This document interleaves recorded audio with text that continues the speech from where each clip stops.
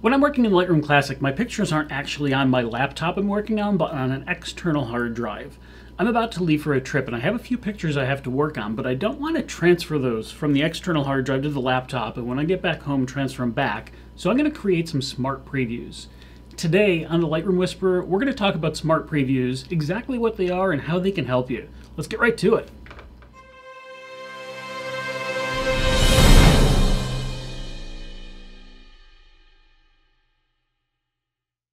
Before we get started though, did you know that in real life you and I could actually work together to improve your photography?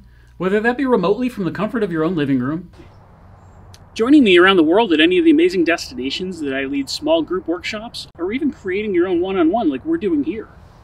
Light Source Journeys, helping illuminate your photographic journey. For more information, check out the description below. Now let's get to it. Now, like I mentioned, my pictures are actually contained on an external hard drive. And if we look over here underneath my folders, you can see that I have both the Genius drive and the G-Unit drive that contain all of my photos.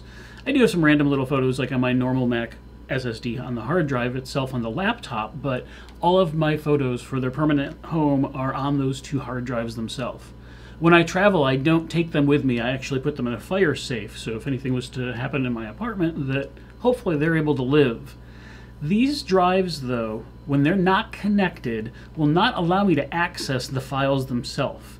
So if I go right now and go from, let's take this picture here and go into develop mode, we've got full accessibility and we can see, different edits that have been made and so on.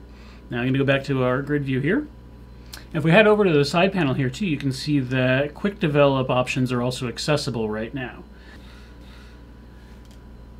Now if I go down and I eject my hard drives, let's do that quickly here. Boom. Now we're going to come back and we're going to see that those two hard drives, Genius Drive and G-Unit, are both grayed out.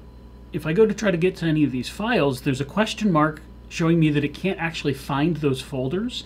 And if you look now too on the picture, there's a little exclamation point on every photo showing me, hey, this photo's missing.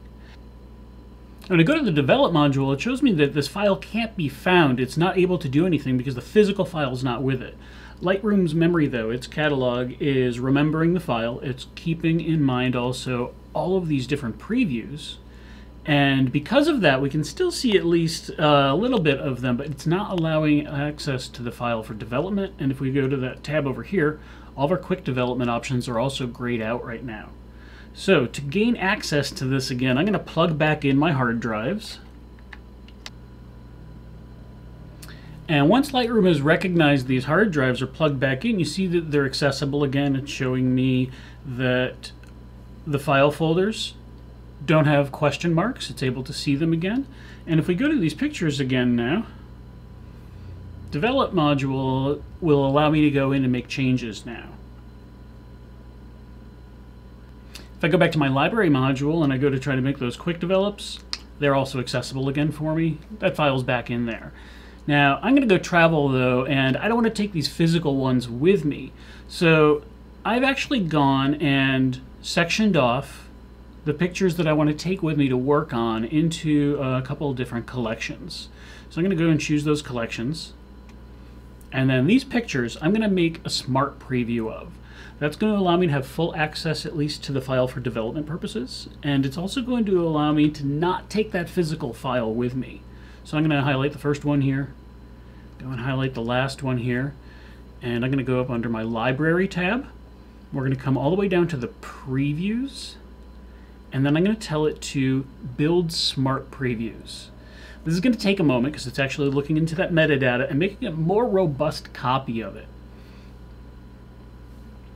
Now that I've got those smart previews created, if we go into an individual file here, and I come over and I look underneath the histogram, it's showing me that the original file plus a smart preview is here. Now if I go back to my grid view, and let's just go to this picture in the library itself. Now if we go up to the picture up here that does not have a smart preview made, you'll see it's just the original photo there. If we come back down to our pictures that are in our collection, boom, boom, and I go and I eject my hard drives, same thing we did before that made it so we couldn't get into those files for our develop modules. now I can still go, despite the fact those hard drives are ejected, and do full edits to these files. Now when I get back home and I make that hard drive back up, it's going to fill in all of those gaps. The catalog has all of that information still there, but now I can discard those and it's not taking up more memory in there. Now the picture itself is pretty darn close to the actual file that you have back on your hard drive at home. The biggest difference is the resolution. These are limited to the long side of the photo at 2550 pixels for the resolution. The biggest difference in this is things like clarity or texture when you're adjusting those. They might need a little more refinement when you get back home because the pixel density's kind of changed a little and it might look a little sharper or a little less sharp. So other than that though, you get a pretty good idea and a pretty good adjustment to what it was. So in this case now, I'm going to go back to these files and I'm going to show you exactly where they live. The Smart Preview itself, if we go to our catalog, which in this case, since I'm using a Mac, I can go under the Lightroom Classic tab and go to Catalog Settings. If you're using a PC, this will be under your Edit drop-down menu. And then I can go to General, and then I can come down and click Show. In my case, it's in my Lightroom folder, which lives in my Pictures folder. And in here, you can see that I've got Catalog, named the same as my catalog, Smart Previews. Now, let's head back in here, and I'm going to get rid of these. Let's say I've gotten back from my trip. I don't need these Smart Previews anymore, and it's already filled in all of that information in my catalog. Once I plugged my hard drives back in, I'm going to go ahead and highlight all those photos again.